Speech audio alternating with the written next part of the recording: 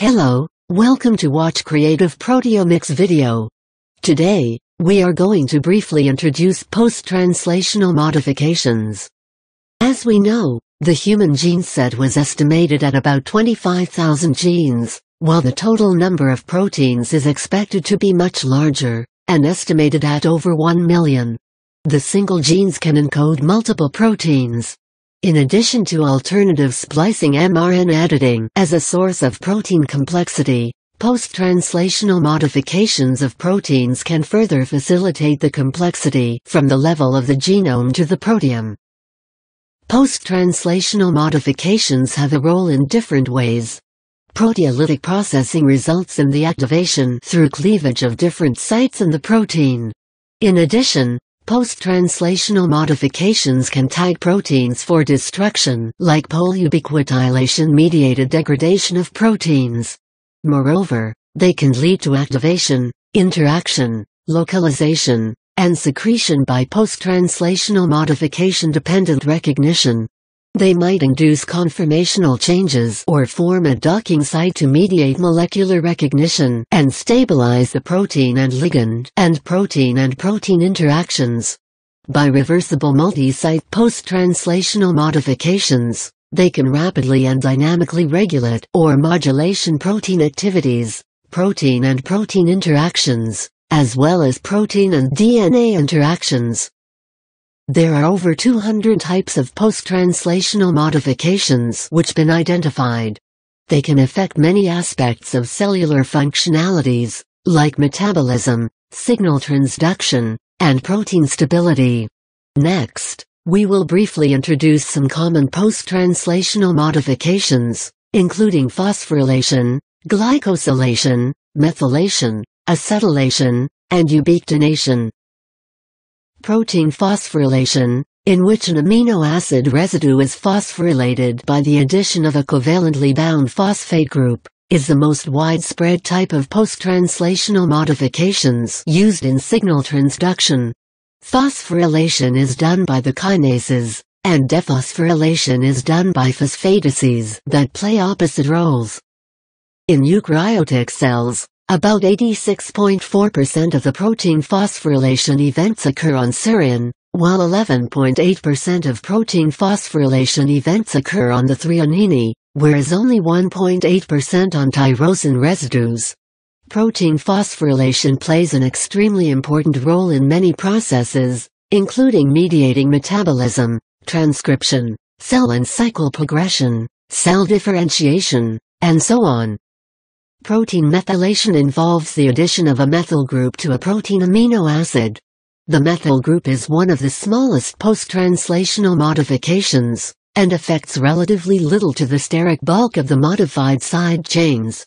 It is reported that methylation can occur on the side chains of at least 9 of the 20 common amino acid residues, including arginine, lysine, histidine, methionine, cysteine, glutamine, asparagine, glutamic acid, and aspartic acid. Among them, arginine and lysine are by far the most commonly methylated residues.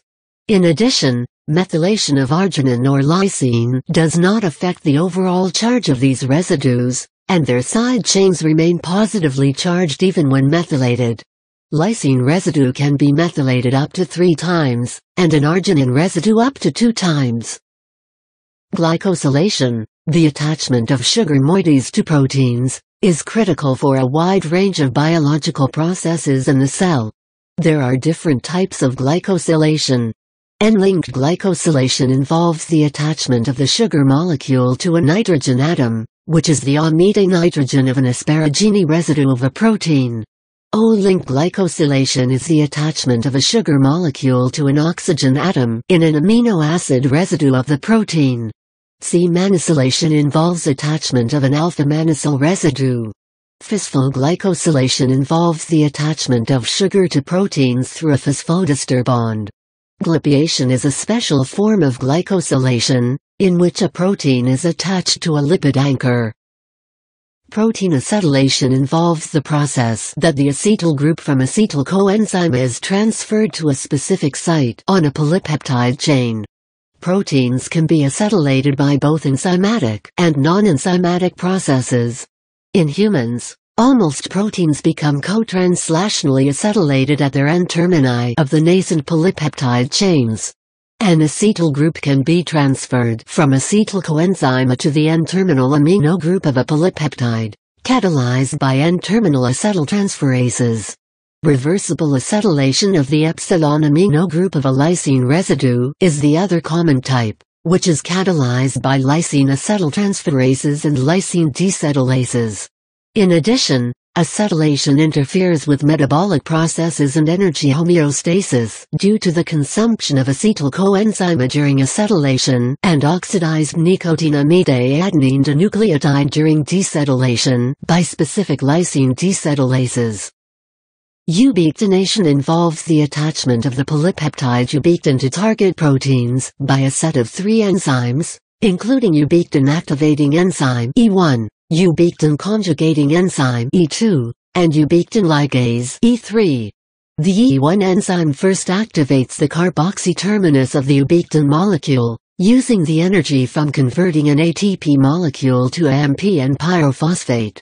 The activated ubiquitin is attached to the sulfur of the E1 active site cysteine residue. Ubiquitin is then transferred from E1 to E2, and E3 facilitates the transfer of ubiquitin from E2 to the substrate protein. Ubiquitination can mark proteins for degradation via the proteasome, alter their cellular location, affect their activity, and promote or prevent protein interactions.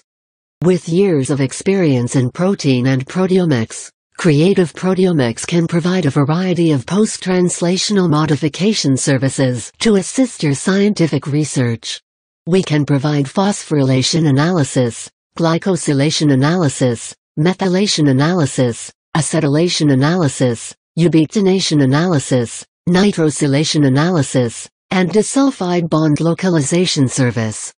Thanks for watching our video. At Creative Proteomics, we provide the most reliable services. If you have any questions or specific requirements, please do not hesitate to contact us. We are very glad to cooperate with you.